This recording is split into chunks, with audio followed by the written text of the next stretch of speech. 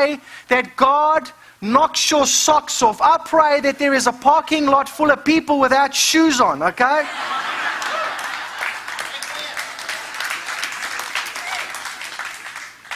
Amen. The first time I heard Dave Ramsey, who's ever heard Dave Ramsey? Right, it was fantastic. It was in Chicago, and it was at Willow Creek Church, and he was getting up to talk about how to get out of debt. And I was like, man, we're in a lot of debt. I can't wait to hear what this guy has to say. And there was great anticipation. Anyway, he came up, and he said, I'm going to give you the greatest advice, financial advice that you ever heard. And everyone was like, whoa, this is amazing. He said, I'm going to cure your financial problems. And everyone was like, man, this is fantastic. Just tell us already. He said, I'm going to tell you something that will make sure that you will never be in debt again. And by this stage, people are like, please stop playing with us. Just what is it? He said, are you ready? I was like, we're ready. I had my pen, I had my paper. I was down ready to write. And he said, spend less than you earn.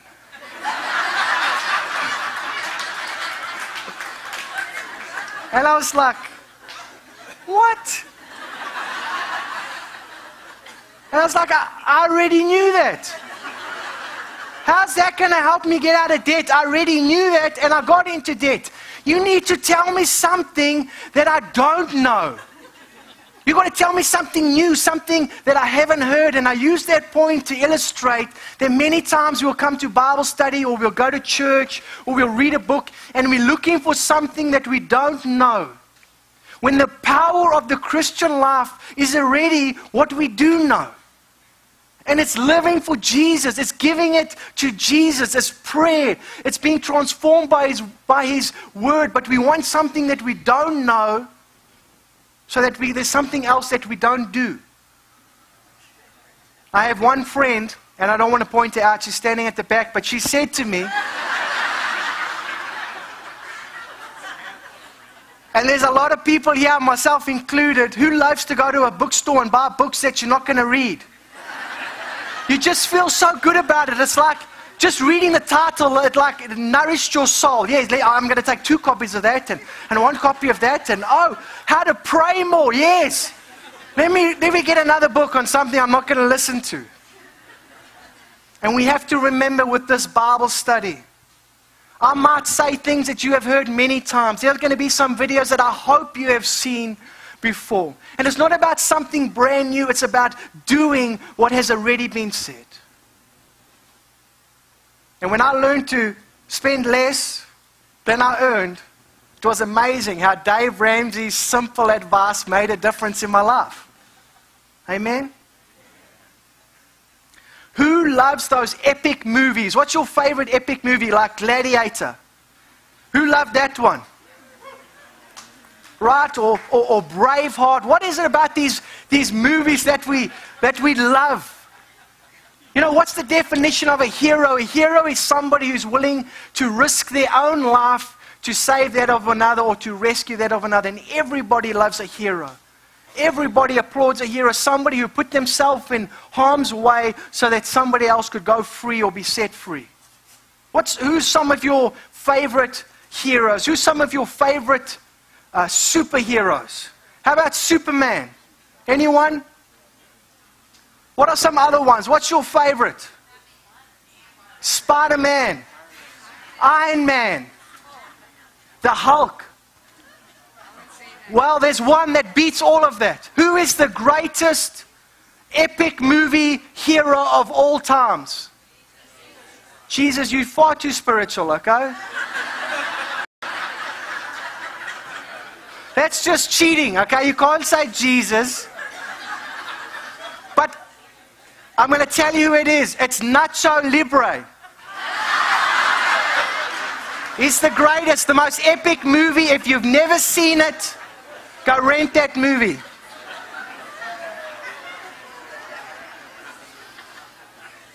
But what I've noticed with our culture is that there is a big disconnect between where our heart longs to be. Everybody longs to be a hero. Whether you're a man, a woman, a boy, a girl, everybody longs to live a life that is greater than themselves. Am I right? Everybody loves to want to live a life that has more meaning than just building your own little nest and then dying at the end of your life. We want to leave a legacy and not just a memory. We long to do this, but our culture teaches us something very different. It teaches us to be safe. Safe. What is the definition of safe? To be protected from or not exposed to danger or risk, not likely to be harmed or lost. Who likes to be safe? Come on, more than that, I know for sure. We like to be safe, and we're taught to be safe. We watch movies about these great heroes that drive at great speeds and don't wear seatbelts. But then we make sure we got 18 airbags, our seatbelt, and that we're driving the speed limit. We love to be safe. And I was trying to figure out why I'm such a risk taker, and I think it was because I was born in South Africa, where we didn't wear seatbelts, and my mom let us play with mercury. I kid you not, we didn't know how bad it was, and when we were really well behaved, she would bring out the bottle of mercury and say, "Yeah, you go, my boys." And we would push that around. Look here, cool, it splits up, it goes together. I don't even want to know what's inside my body. But what happens if to truly experience life, we had to take risks? What happens if to truly experience life, we had to take risks? You see, we taught even at school, smart people are safe people. Safe people are smart people. And I'm not speaking against safety. There's a lot of good, and America has saved a lot of lives because of the safe policy. But there's something else that happens. You also taught, don't interfere, don't get involved if you're not a trained professional. Have you ever heard that? Don't try this at home. As wonderful as the police and the fire department are, and they are amazing in this country, they are really amazing, but we are taught to not get involved. Let somebody else handle it. You just call a number and just move on your merry way. Where Christianity paints such a different picture. It doesn't say call someone else to handle it. It says you handle it. You get involved. You be the hero. You don't wait for somebody else. And this series that we are going to talk about is how to become a hero. Who likes that? Do you want to be a hero in God's kingdom? Do you want to be somebody's hero where you stepped in to save somebody's life, but you cannot do it if you have to play safe? Heroes are willing to take a risk. Are you willing to take a risk? I pray that at the end of this series, we've got some people who might drive without their seatbelts on. I've noticed something, that we want to be comfortable. Who agrees? We want to be comfortable. Even when we have gone on a mission trip, we have tried to find comfort in that place where there seemed to be no comfort. No matter what it was, we would gather it. When we went to Mozambique and we had our little room, you know, we found an extra mattress somewhere where we could put on top of the other mattress to make the bed a little bit more comfortable. We have this natural ability to just seek and want to create our little nest. But is that what life was supposed to be? To just be comfortable, and then at 80 or 90 years old, to just move on after we've built this lovely little comfortable nest? I think that God has so much more for us. A week ago or so, when it was so cold, I got into my car and I put my seat warmer on. And I tell you what, I did not know that joy that could come from warming my butt. I literally felt joy. Start here and just rise up. And you say, but comfort is wonderful. And yes, comfort brings great happiness, but comfort cannot bring joy, because true joy comes from giving a life for the sake of others. Do you know that? But we are lied to all the time. No, you just want to be comfortable. You just want to have a nice chair and extra padding, extra foam. Then you'll be happy. You know, if your chair had 3 layers of foam, man, then you have got the chair that everybody needs to have. But what happens if life was about taking risks? What happens if the greatest things that we could accomplish came at the greatest expense to our own lives? You say, well, that's crazy. I don't want to live a life like that. That's dangerous. Well, I tell you what, we've got some examples of some dangerous people in that Bible. And we're going to read about a dangerous man. And his name is Nehemiah. Let's turn there. Nehemiah chapter 1.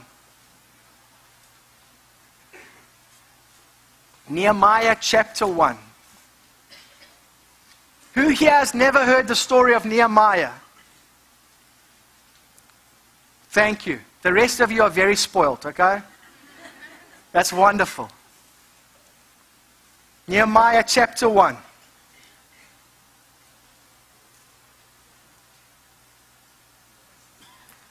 I was at the fortress of Susa. Hanani, one of my brothers, came to visit me with some other men who had just arrived from Judah.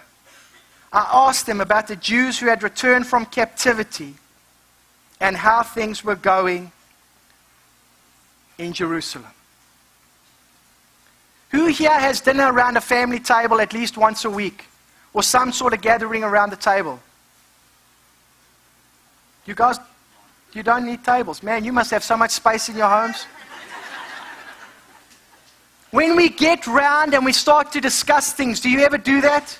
And you start to discuss your day, and you start to discuss the people in your life, and you start to discuss the things that are going on, and you say, how is this going? How is that going? How's that person? How's your job? How's your work? Has anyone ever asked those questions? And we start to draw information out. This is exactly what Nehemiah is doing. But I want to tell you what Nehemiah's response to the question that he asked, and our response seems like it's two different worlds many times. Nehemiah 1 verse 3. They said to me, things are not going well for those who have returned to the province of Judah. They are in great trouble and disgrace. The wall of Jerusalem has been torn down, and the gates have been destroyed by fire. Have you ever asked a question that when you got the answer, you wish you never asked that question? Somebody asked me the other day, they said, Brent, how old's your dad now? Where is your dad? I said, he's dead. And they were like,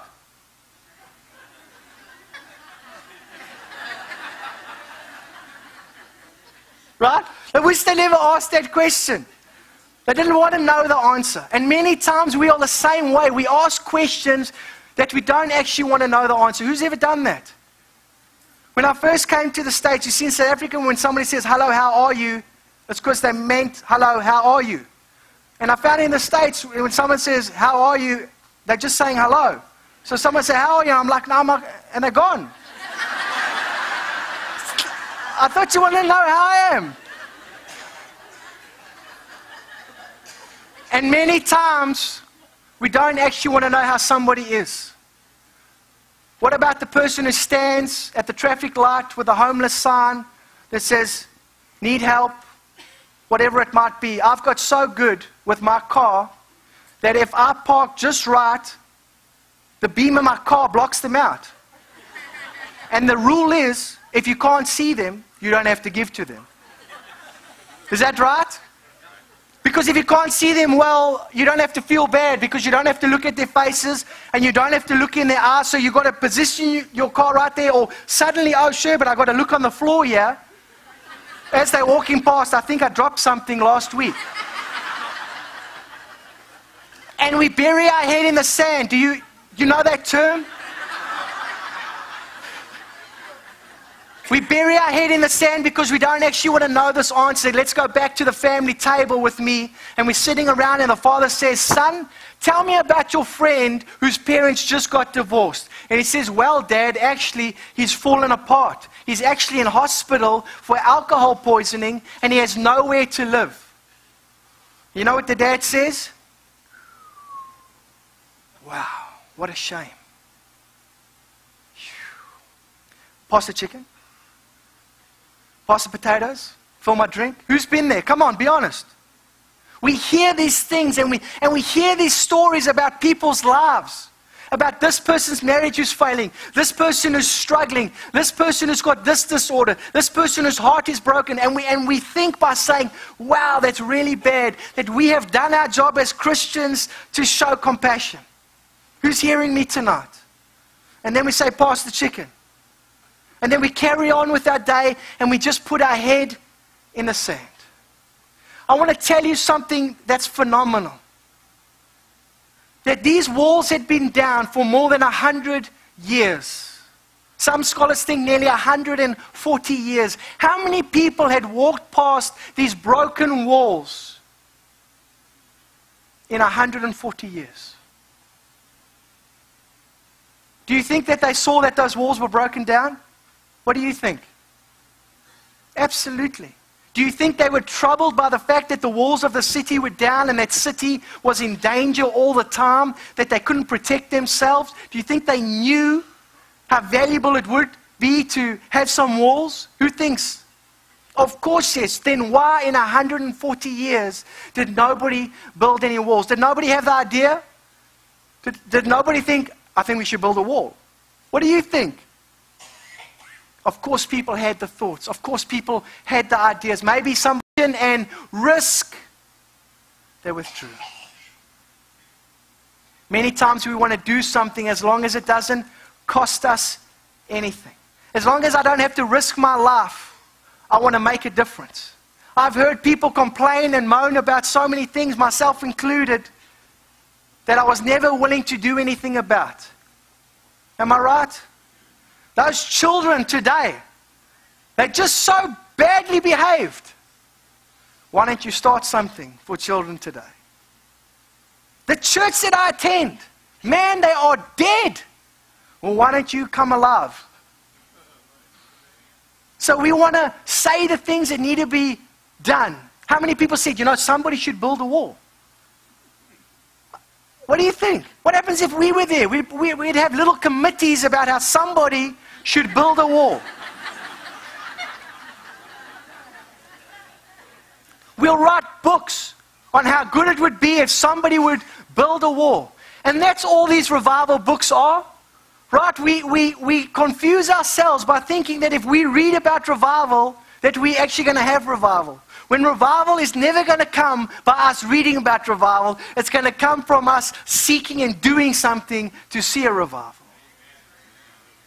And these problems that we have in Houston, the sex trafficking, the divorce rate, the abuse, all of these things, they are never going to be solved in our dining room until we are willing to bring those problems into our dining room. Until we are willing to bring hurting people in, those problems are never going to be solved. But we have got so good at putting our head in the sand, like me with the beggar, that I feel like it's okay if he can't see me. My duty to God is past. He didn't make eye connection. That's what my little boy does. Joshua?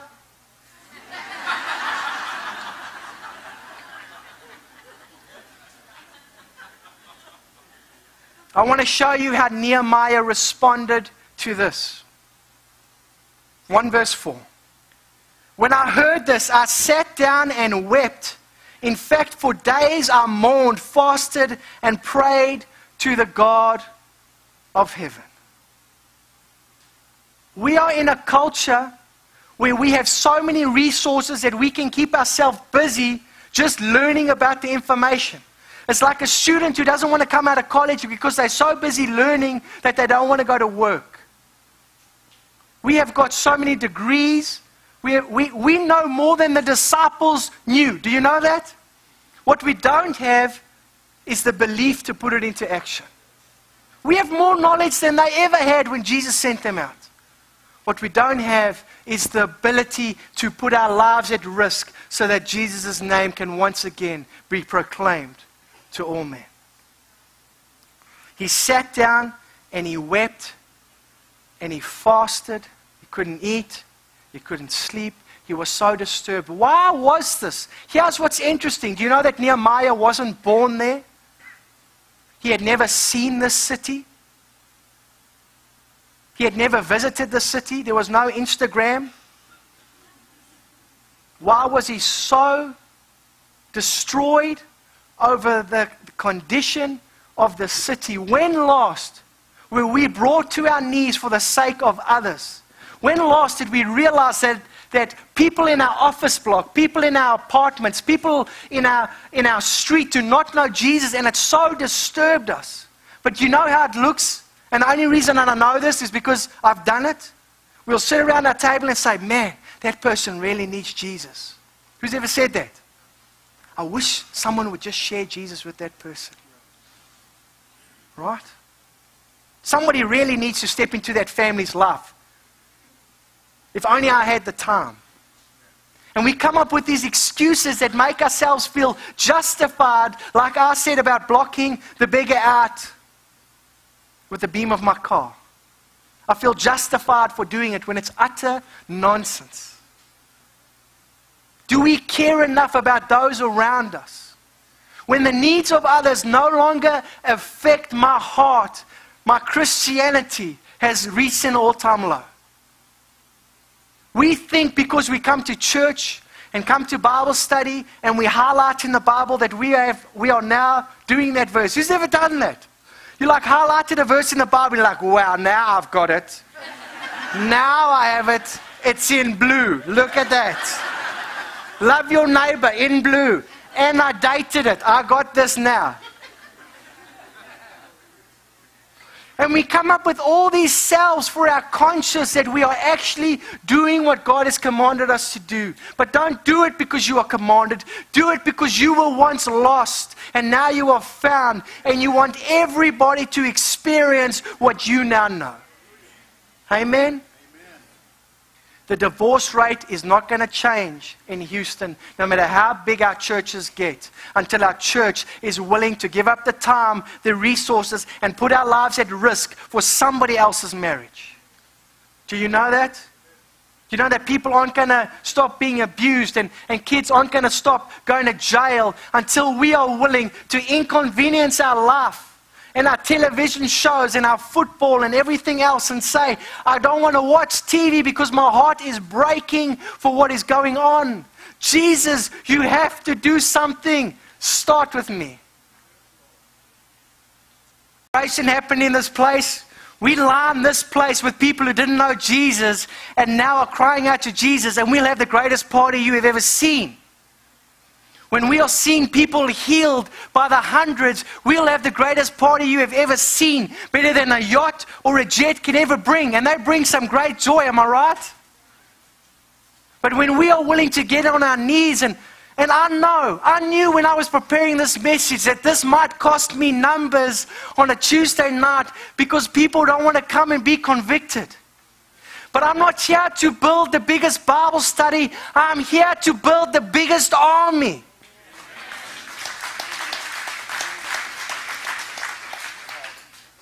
We can make a difference. And as long as we sit around our dinner table and we just talk about people's problems, nothing is going to change. But when we are willing to let it cost us and affect our wallets and affect our calendars and affect everything that we have, because Lord, there is no purpose to live 80 years and not to have done something of great value to the kingdom of God. Amen? I want to read you a poem, a beautiful poem. I'm sure you would have heard it. Was battered and scarred, and the auctioneer thought it was hardly worth his while to waste his time on the old violin, but he held it up with a smile. What am I bid, good people, he cried, who starts the bidding for me? $1, $1. Do I hear $2? $2. Who will make it? $3. $3 once, $3 twice, going for $3, but no. From the room far back, a grey-bearded man came forward and picked up the bow. Then wiping the dust from the old violin and tightening up the strings, he played a melody pure and sweet as the angel sings. The music ceased, and the auctioneer, with a voice that was quiet and low, said, what now am I bid for this old violin? As he held it up with its bow. 1,000 once, do I hear $2? 2,000, who will make it $3? 3,000 once, 3,000 twice, going and gone said he. The audience cheered, but some of them cried, we just don't understand. What changed its worth? Swift came the reply. It was the touch of the Master's hand. I want you to know that this year, whether you have dust on you, whether your strings are a little tattered and torn, whether you have had things happen in your life and you don't think that God can play a tune through you, if you would allow the Master to touch your life once again, He wants to produce a sound through you that is so amazing and so incredible that it will draw people in from all over because they want to hear that sound that He wants to produce through you. But you have to be willing to take a risk. You have to be willing for Him to tighten a few, to make that sound. Have you ever seen an abused dog or an animal that you knew needed rescuing? And as you went up to see it, once you put it up there, it looked like it was going to bite you and it tried to bite you, and everybody walking past said, you know, somebody should help that dog. Have you ever heard that? Or somebody should do something. Do you know the only person who's going to help that dog is the person who is willing to get bitten? That's the only person who is actually going to go and make a difference in that dog's life, is the person who knows there's a good chance I'm going to get a nip, a bite, maybe multiple. And until we are willing to take a bite for the sake of others, we will never be able to set them free from their cages and the things that they are going through. Until I'm willing to give up my free time, my Friday nights, my family time. You say, but Brent, but this is my life. My life was lost a long time ago. And you know what? My life wasn't that great. Amen? I gave it all up for Jesus. Well, what did you give up? Well, you know, addiction, loneliness, insecurity. Right? And what did you get in return? An abundant life that rescues others. My DNA changed from that of a loser to that of a hero. Amen? The person who risks nothing, does nothing, has nothing, is nothing, and becomes nothing. He may avoid suffering and sorrow, but he simply can't learn to feel change, grow, or love. Who here has ever taken a painkiller? Anyone? Me too. Okay. Why do we take painkillers? Because we don't want to feel pain. Why do we block out what's happening in other people's lives? Because we don't want to feel their pain. When we can't do it, we have to feel their pain. We have to invite their pain. We have to take their pain so that we can be on our knees and pray like we mean it and do something to change their pain. Sympathy is just saying, oh, I'm sorry. That's really sad. Sorry about that. Good luck. Compassion is rolling up our sleeves because we're going to do something. We're going to make a difference. Amen? And for your goals for 2014, as we said all of our things, to increase business, to lose weight, to get married, whatever it might be. Why are you smiling at me? I pray that your number one goal is to be used by God. That this year, at the end of 2014, you're not writing things that you accomplished. You're writing people's names that you reached with the gospel of Jesus Christ. Amen? How's that for some goals for 2014? It is said, in order for evil to triumph, good men and women just simply have to do nothing. This year, let it be said of us that we didn't do nothing. That when we saw walls broken down, we put our lives at risk. And as you read Nehemiah's prayer, he goes before God and he pleads on behalf of people that he's related to distantly, that he's never been there, done that, but it's like, I have sinned. I have sinned. My family has sinned. Lord, would you restore? And we find out why he was so distraught and so distressed over the walls being down, because these were God's people, and God's people needed to flourish. God's people deserved to have a wall around them. God's people did not need to be lying in disgrace. And our church, I'm not talking about Second Baptist, I'm talking about our church globally, is a disgrace. Do you agree? When you look at what Jesus meant to be, how we ought to shine, we've had pastors having affairs, we have all these things, we are a disgrace. But I want you to know that the story of Nehemiah doesn't end at the disgrace, and neither will our story if you're willing to risk it. You can change what has been for 100 years. What has happened for 100 years. Why can't it change with you? Well, that's just the way it's always been. Who says you can't be the person to change it? Nehemiah believed that he could do something because he was willing to try something. So many times we stop before we even try, and we discount the fact, well, it can't happen. Well, maybe that dog's been like that always. Maybe that dog was just born crazy. Maybe he's got rabies. Well, I don't know if I can help those children. I know nothing about children. Well, I don't know if I could help that marriage. I'm single. Well, I don't know if I can do this or do that. And we discredit what we have.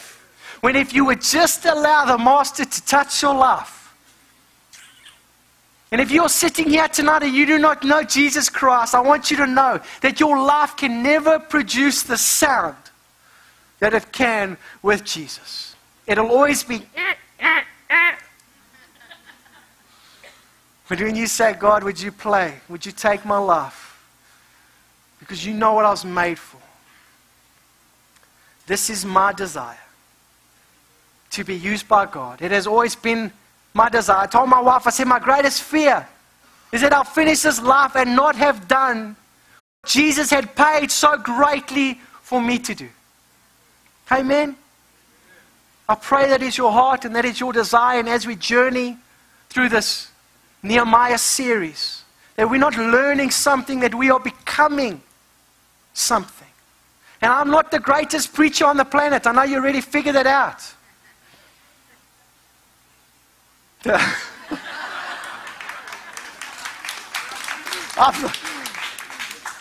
You need to get out more, okay?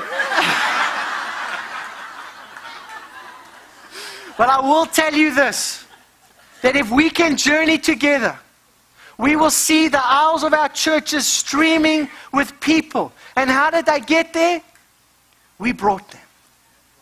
We brought them. We got in their faces at the hair salon. And we got in their faces at the grocery store. And we got in their faces at the gym. And wherever it was, we were shining a light. And we were building walls where we saw them destroyed. And we didn't just sit at the dinner table and go, wow, that's really sad. Wow. All those people are hungry. Wow, that's really sad. Thank goodness. Thank you, Jesus, for dinner. Thank you that we have meatloaf when there are so many who don't. What a terrible prayer. Right? Lord, help me to give people some meatloaf. Help me to share my table. Help me to share my turkey. Help me to rebuild some walls. We're going to close with a song tonight. I encourage you, if you want to close your eyes and just listen to the words.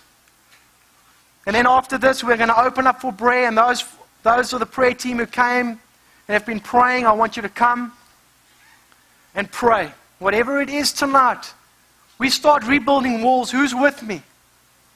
Amen? And don't think it's going to take 100 years. When we are willing to risk it all, it's amazing what God can do so fast. Thank you.